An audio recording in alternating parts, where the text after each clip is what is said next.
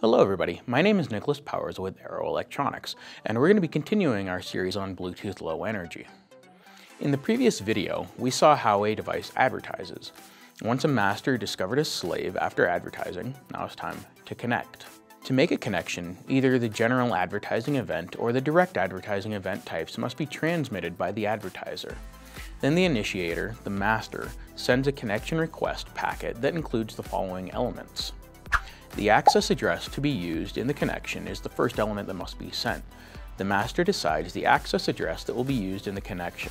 The value is random and must follow strict rules, like the number of transitions or the number of 0 and 1s in a block. If the master has multiple slaves, it will choose a different random access address for each one.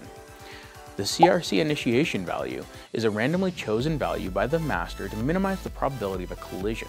In other words, it becomes close to impossible to have two masters and slaves with the same access address and the same CRC.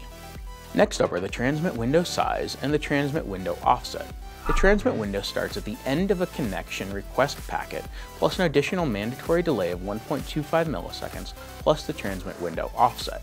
The transmit window offset can have any value from 0 to the connection interval in multiple of 1.25 milliseconds. The transmit window size must be a multiple of 1.25 milliseconds in the range of 1.25 milliseconds to the lesser of 10 milliseconds and the connection interval minus 1.25 milliseconds.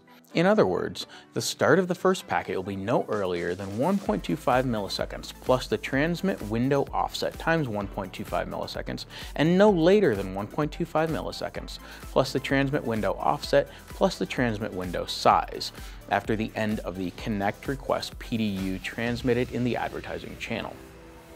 The next item is the connection interval. This is the time between two connection events. This can be any period from 7.5 milliseconds to 4 seconds in multiples of 1.25 milliseconds. We also have the slave latency. This is the number of times in a row that a slave can ignore the master device. Another item is the supervision timeout, and this is a parameter that defines the maximum amount of time between two received data packets before the connection is considered lost.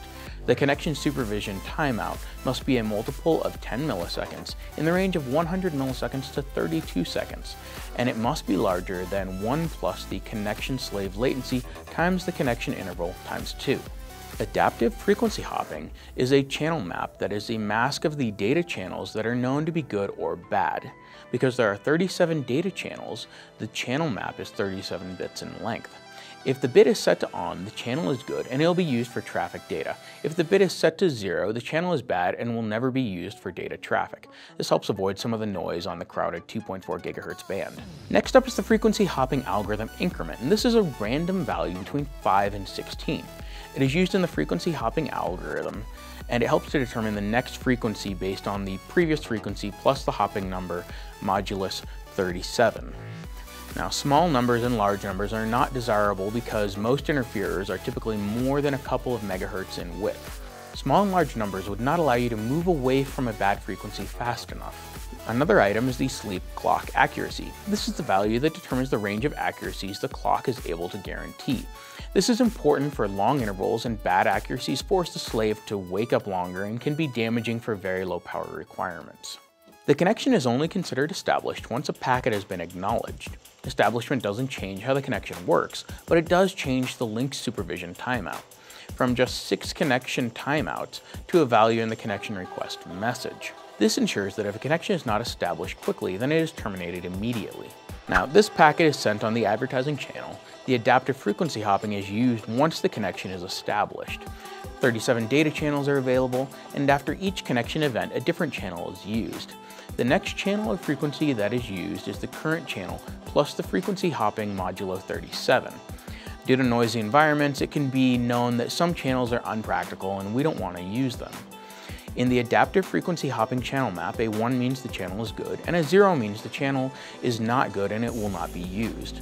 The algorithm will manage to remap the good channels, and only the good channels will be used, instead of losing time and energy by transmitting on the channels that are probably too noisy to transmit data with reliability.